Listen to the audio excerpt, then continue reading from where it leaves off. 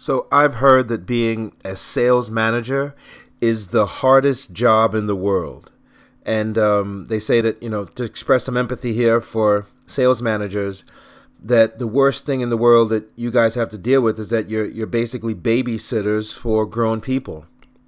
So, and it's a balancing act. Now that I'm older and I'm no longer the young pain in the behind new sales rep that I was, I was terrible. The gentleman, Rich Tereskin, that gave me this formula, my first sales manager, and I loved him dearly. We all did. We were horrible, and he took incredible flack for us. Goofing off and trying to find ways around the system because honestly, we didn't really care about the job. We were so arrogant. We thought we were college graduates and we thought we deserved everything, and the money that he had set up to help us make, we just took it and went and chased girls all throughout Manhattan and went to industry parties. That's what I was trying to do. I was obsessed with I was in the golden age of hip hop music. So how are you as a sales manager going to get your young sales reps? Because, you got a choice. You can either hire an older person with a book of business who's going to be a pain in the behind and is going to tell you that, no, don't tell me what to do. I know how to do it. I've been doing it for 30 years. And that's a whole other pain in the behind.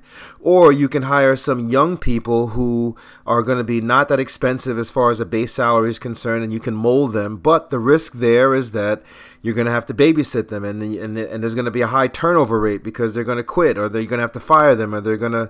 I've seen crazy things like doing drugs in the bathroom and come out, inebriated and have to go home, and it's just a scene in the middle of the office, right? So how are you going to get them to willingly turn themselves from children into this, an assassin, a calculating, methodical sales professional?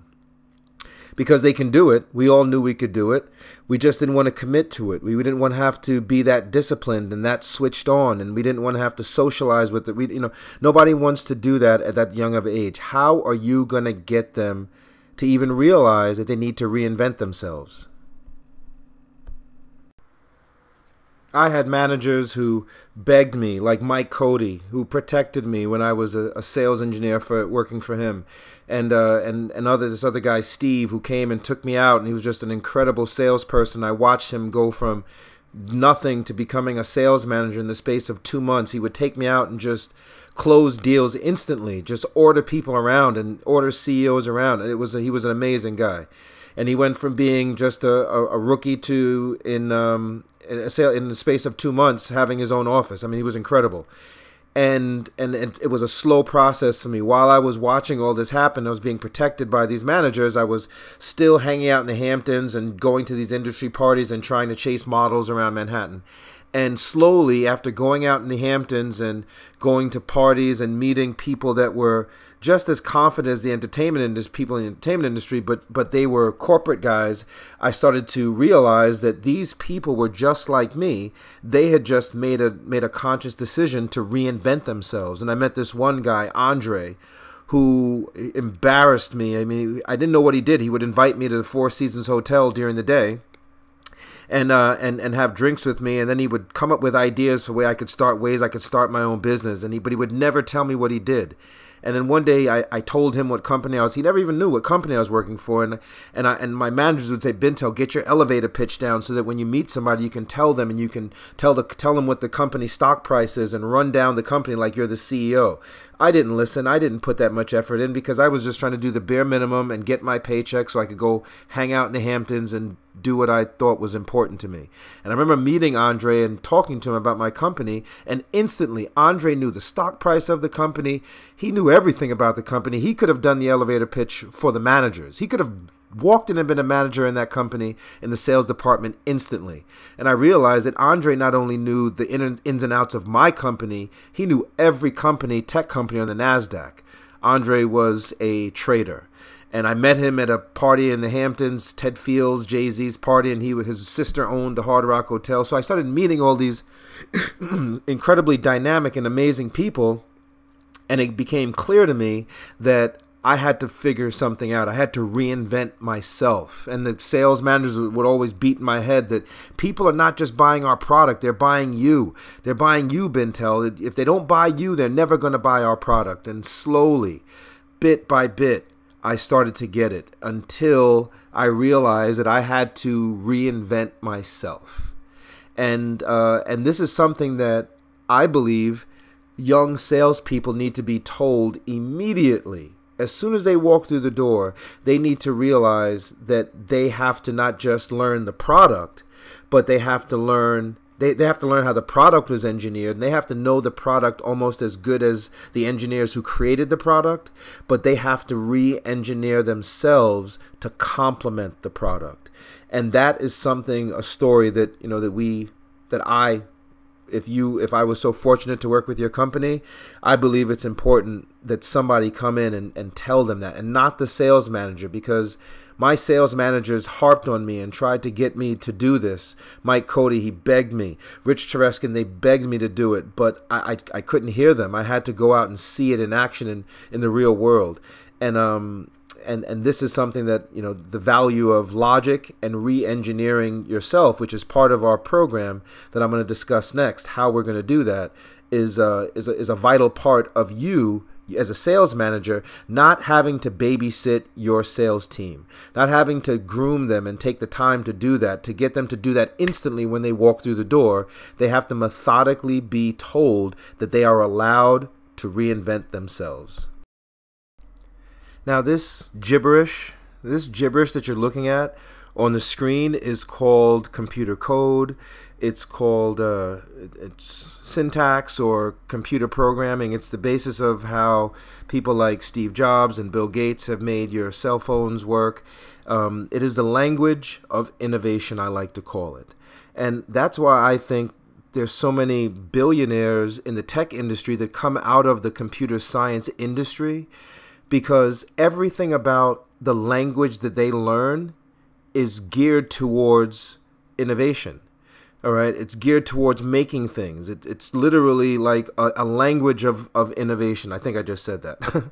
And the most popular logic, they call it logic, isn't it? Let me just get that out. And if you're a sales manager watching this video, like, what the hell does this have to do with my salespeople and them being better salespeople? Well, my proposal is that you can use this innovation logic statement. The most popular one is the if-then logic statement. They have if-then else, else-if. They have a whole bunch of variations on them. Incidentally, whenever I talk to whenever I talk to people in education, because I've been selling this as a curriculum into the public school system for the last 15 years, and whenever I talk to an administrator that has a doctorate degree, they always tell me that they studied the if-then logic statement in their psychology class. So if this logic statement, this whole notion of if-then, has relevance in tech to innovate and create new products, and also parallels in psychology, that sort of makes my point that you can use this logic statement or logic like this to reinvent your sales team. And I'm going to show you our logic statement next, and explain to you, try to briefly explain how you can use this to teach your salespeople to reinvent themselves quicker, to get them to the top of the sales food chain as quickly as possible based on their behavior. And I just want to say that, when I went out to the Hamptons and when I started hanging out with successful people that were salespeople and now they reinvented themselves as some CEO, they spin off some new product and then they call themselves a CEO and they're out in the Hamptons wearing incredible Gucci and Prada, and they were just insane, aggressive little guys. They all knew this. This was all common knowledge to them. They had worked in sales for a few years and they'd made their bones, and then now they had reinvented some product in addition to themselves, and they were selling this new product and themselves in a package deal, and they were making quite a living off of it. And once I saw them doing this in the Hamptons and traveling and chasing the entertainment industry parties all over from LA to Vegas and meeting guys like Andre and Puffy's all white party, I realized that this is something that can be done not just for myself. Obviously, I had to do it for myself. I methodically turned. I said I was gonna wear Ralph Lauren clothes, and I was gonna go to the gym so I could look like an athlete, but then I could still pass for a corporate guy during the day. I literally made that promise to myself. So this is something that can be done. It is done. And I think it would really help your sales team. I don't think, I know, because it was the difference between me failing and me being wildly successful when I actually made a point of doing it in a very purposeful way. Now this is the logic statement. This is our logic statement. Well, this is my logic statement. I actually invented this logic statement. When I die, my ungrateful daughter, will inherit it. And this is what engineers use to create new ideas for new products. And my assertion is that every product that has ever been created on Earth was this logic statement is the thought process that goes on in the human being's head. Excuse me. So if we can use this to invent products and reverse engineer products, meaning figure out what the inventor of a product was thinking when they came up with an idea for like the light bulb or Netflix or whatever. What were they thinking? How did they come to this new idea? It's very easy to use it to reinvent someone's behavior and their persona and their everything about themselves. They can literally do this. And again, in that movie, there's a movie called Fight Club where Brad Pitt talks about how all successful people do it. I did it when I was a kid. I've done it multiple times. I couldn't fight those big bullies in my neighborhood growing up. I had to invent this guy. I invented this alter ego. Everybody does it. Beyonce does it. She calls herself Sasha Fierce. Rihanna reinvented herself from this good girl singing, you know, if you want to love me or whatever. So, and then she turned herself into a bad girl. Bingo, bango, bongo. She was incredibly successful. Everyone does this. So it's no shame in allowing your new sales team that has no idea what they're getting themselves involved in to methodically and very purposefully use a logic statement to reinvent themselves into a super salesperson. And this is something that, you know, either you can do as a sales manager, or you can, you know, have me come in and I can walk them through it in some sort of a sales training capacity for a few days. And this is how we do it. If you read the book, and you know, reading the book will give you a decent understanding of it, but us walking and I walk through this when I teach this in schools. This is a big hit with the kids. I can get kids to start inventing products in about a day, in an hour, less than that. Once they see this, they see it, they're gone, they're off to the races. I'm sure your sales staff will do the same thing. So this is the challenge. We all know that 20% of your sales force is going to do 80% of the work. How are you going to flip that around? How are you going to get these kids that want this? They want to hang out in the Hamptons. They want to be Puffy and they want to be Leonardo DiCaprio. How are you going to get them to willfully turn themselves into these kind of people?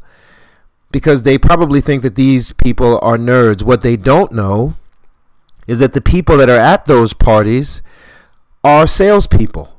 What they don't know is that the people that they are looking at are actors and actresses who have willfully reinvented themselves into different roles, and they do it all the time. They don't get that. It's you get that, but they don't. How are you going to get them to willfully do this in the shortest amount of time? Because as not to lecture, excuse me, a salesperson's most valuable asset is not their product, it's their time. And your time is valuable, and you don't want to babysit, and you don't want to fire these kids and churn them and waste a ton of the company's money. The best, I think, in my experience from my life, being 53 years old now, was when I saw it for myself. It took me years, 15 years approximately, to figure this out. You don't have 15 years to do that with these kids. We think we can help. I know we can help. Please give us a call. On behalf of everyone at Bandit Publishing, our entire staff, we want to thank you for watching this presentation. If you have any questions, that's my number towards the bottom. Please give me a call. My name is Bintel Powell. I'm the CEO and founder of Bandit Publishing, and we would love to talk to you. Take care.